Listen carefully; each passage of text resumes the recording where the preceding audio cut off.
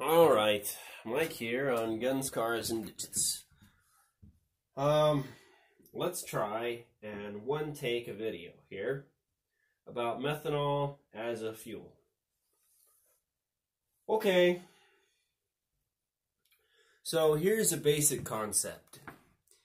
Methane is a readily occurring compound in the Earth's environment. And it's 26 times the greenhouse gas that carbon dioxide is. So if you have a methane developing point, it is better from a climate standpoint to convert it to CO2. Okay. What are other supporting clauses for this tract? Well, you have to make electricity through solar means, about 15% efficient, but you have to share a commodity, the stuff that goes in the battery. You have to share that in an international way, so that spreads disease and it causes an exchange of finances in a potentially less than ideal way. Whereas making methanol is something that any country can do on their own with their own resources. So you convert from methane to methanol. The methanol is no longer a greenhouse item, and you can use it for following chemical processes. That's the value right there. Historically, we have this graph here. It's fuel energy density by mass. Okay, so you divide the amount of energy that the fuel has available by how much that fuel weighed. And hydrogen kind of comes out looking great. And then kind of painstakingly, you have the lithium-ion battery and methanol being some of the lower ones on the chart. And nitromethane being worse than methanol, interestingly enough. When you come back and you look at methanol energy in terms of the amount of space that the fuel takes up, the lithium ion still looks bad. You have all the hydrocarbons that look promising, and then you have nitromethane and methanol again lower than the rest of the hydrocarbons. But these look at the fuel alone, just the fuel. They don't take into account the engine that's going to use the fuel to complete the process. So we end up with this chart. Okay, engines work by taking in a certain amount of air. We mix it with fuel, and it does what we want it to do. This chart represents that outcome. Also, in some cases, the fuel takes up part of the air that the engine would take in. This has to take that into account. All chips in, methanol ends up actually being the best combustion fuel that is more or less known to man. I did not include nitromethane, because that's a more complicated chemical. It has more than one. It has more than 3 species of atom involved. So this is one of those things why we can't have nice things. This is why. So for what it's worth, methanol ends up being a performer. Now, look very closely at the chart. Octane gives you a coefficient of performance of 1. Okay. If you have a 400 horsepower engine and you multiply it by 1, then you end up with 400 horsepower because the engine was designed to run on octane as a fuel. If you switch to methanol, you multiply your existing horsepower, in this case 400, and you multiply it by 1.13, and you end up with a 440 horsepower setup. Okay?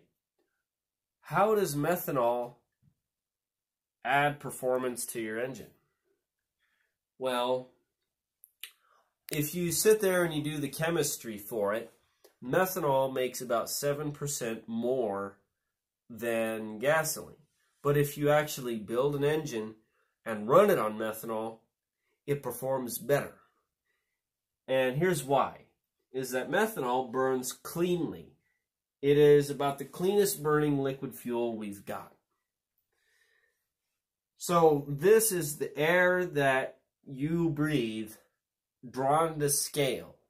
You add the one methanol molecule to the 6 parts of air fuel mixture, and you end up with this event. And you have to undergo what's called ionization.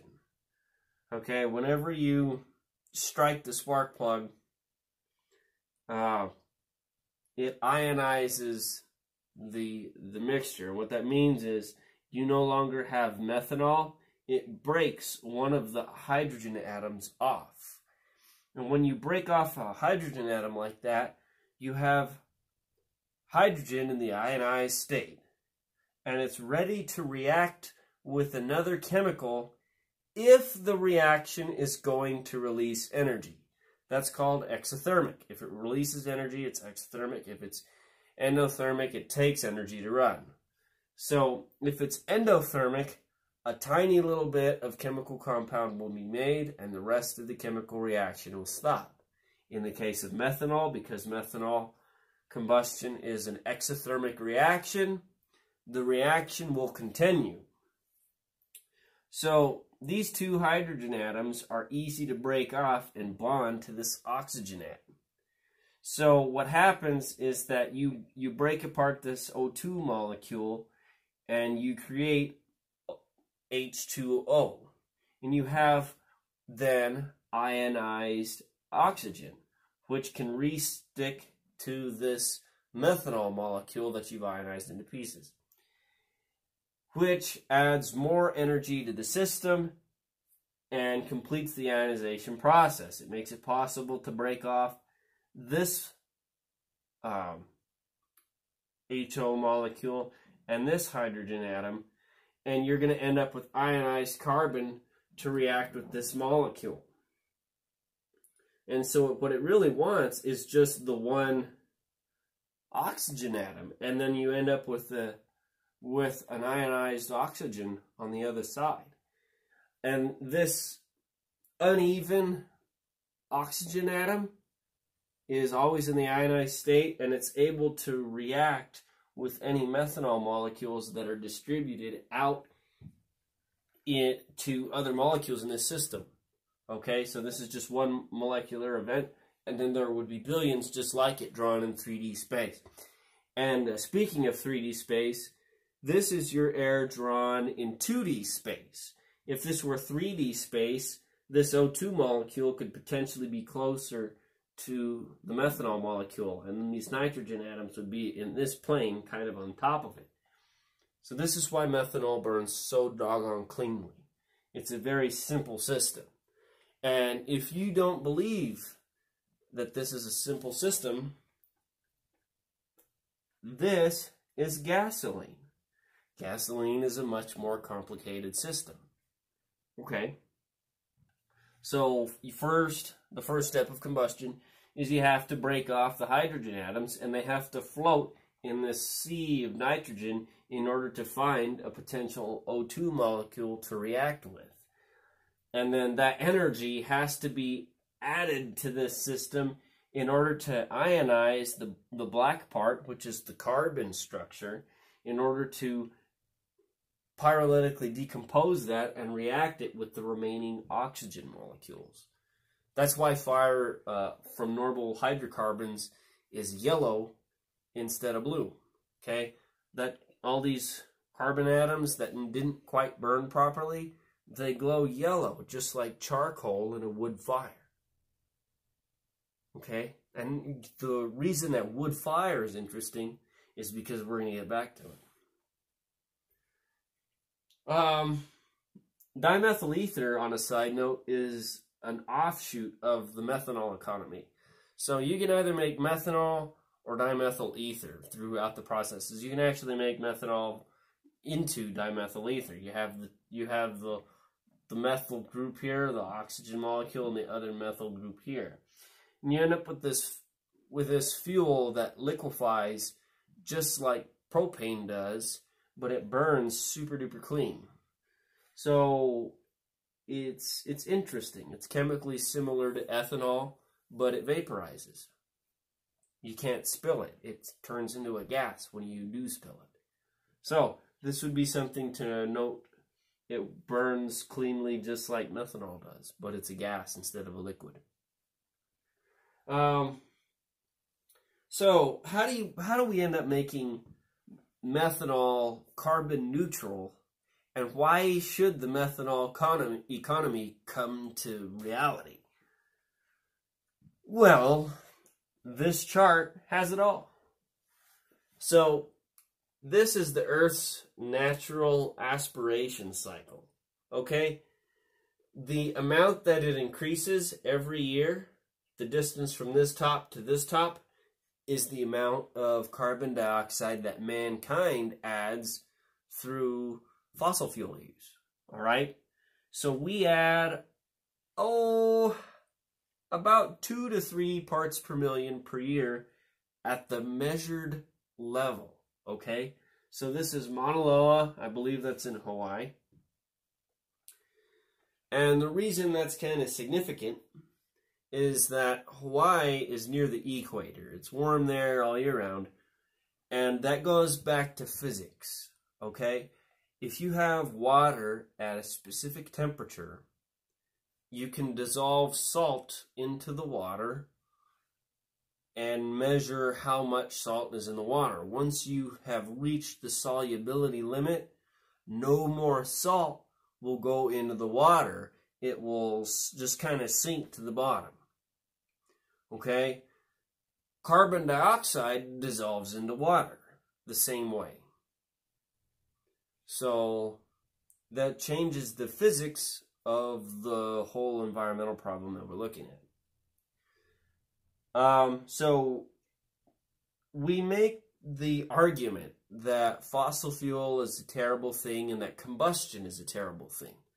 Okay, well, at the equator near Mauna Loa, where the water temperature doesn't go up and down, for example, if you dissolve salt into water that's boiling hot and then you let the water cool down, some of the salt will come out of solution. It will no longer be dissolved in the water. It will sink to the bottom of the glass.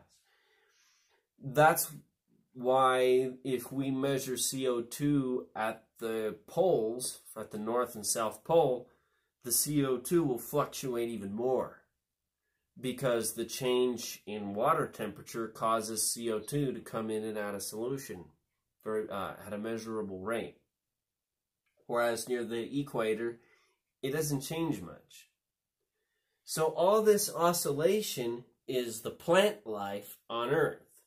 So if we manage the plant life, then we'll have to burn some of the plant life, and because we burn some of it, it goes back into the atmosphere at the same rate as if we had done nothing at all. But the difference is, we can save some of the plant life as biochar. We can convert it to charcoal at an accelerated rate. And that is our method of carbon sequestration. Okay? So we have what's called carbon negative methanol. When you take plant mass and pyrolyze it, you can get 20 to 40% as of biochar as a product, okay? So effectively what it does is it changes the amplitude of this wave. It shrinks it down just a little bit. And so on average, that provides a potential net cooling effect. The potential net cooling effect is interesting because there's less carbon dioxide added on average over any given period of time. And so if less carbon is added, then the global warming is slowed down at a different rate, and it causes a moisture precipitation event. It would actually cause it potentially to rain more on Earth if we built a methanol economy. Because if we build solar panels and use solar panels for everything and everything is electric, that does absolutely nothing. That does absolutely nothing at all. I rephrase that again. The electric economy does absolutely nothing to fix global warming. And if nothing is done, global warming will continue even after fossil fuel use stops. All right? Think about that. So, we have biochar here. Let's get into the chemistry of how biochar works and how renewable methanol works. I want you to look at this piece of wood here. It has all these tiny little cracks and pinholes in it. And if you look at those pinholes under a microscope on wood that has not been pyrolyzed yet, you end up with this structure. This is the open wood grain. These are some of those larger pinholes that you see in the other picture. The smaller pinholes are so small you'd really have to see it under a microscope in order to truly understand what you're dealing with. Okay, so this pyrolyzes into this. And the stuff that we take out of the pyrolysis process is shown in this picture, okay? So by making the methanol economy, we want CH3OH, okay? So you have CH3O there, and then we have an OH here. So we have enough atoms available, enough molecules available to get our CH3OH. And through careful pyrolysis, what pyrolysis is if you take this and you heat it up with concentrated solar power, it's just like making this whole thing out of Legos. You put it in a can and you shake it. You shake it really hard, and all these little pieces that stick out will break off. And then the pieces that are more centralized will remain stuck together. The centralized pieces are what turn into charcoal. The pieces that break off are what we use for the methanol economy processes. That's how that works. So this is the plant cell wall. You have this little plant cell here. Well, that's what you're looking at here. That's what this little circle is it's this plant cell wall. Okay? So, this is some of the kind of chemistry that we're dealing with. We're breaking down lignin, hemicellulose, and cellulose with pyrolysis. Pyro, heat, lysis, separation. Okay? Lignin, I believe, is what is making the carbon structure that is charcoal. It has all these hexagon rings here. And when you heat them, they degrade and rearrange. Okay? The lignin holds the cellulose together. Again, you have these hexagonal structures. These oxygen molecules can be spalled off and replaced with a carbon molecule, or you are left with 5 carbon atoms if the oxygen molecule is driven off. And the reason that's significant is that you end up with these structures where some of them have 6 molecules, some of them have 5 molecules, and some of them have 7 molecules. And they can have more molecules. It just changes the shape of the structure that you're dealing with. So we go from this structure that has a bunch of little things stuck to it off. We break off all the little things and use them for a chemical process.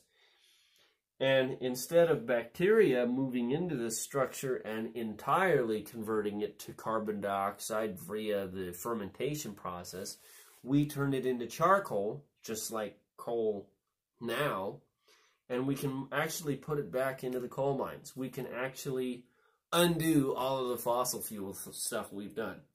And once CO2 is down to a level that we're satisfied with, we no longer have to sequester that charcoal in biochar processes and Superfund site remediation, we can just sell the charcoal and burn it like we've always done.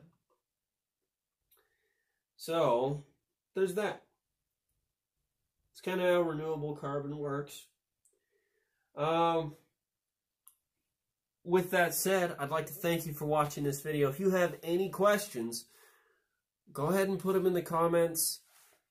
On this channel, I would like to do a portion of scientific stuff, and a lot of it is potentially involved, but highly educational. And then other parts of it are applied. So if I can apply some methanol economy information and some hot rodding information, it provides us a symbiosis of knowledge and the desire to acquire the knowledge. And the desire to acquire knowledge is driven by entertainment and freedom and pleasurability and post-scarcity. So those are things that I see as useful. You don't have to listen to what politics tell you what to do or to what someone advertises you to do.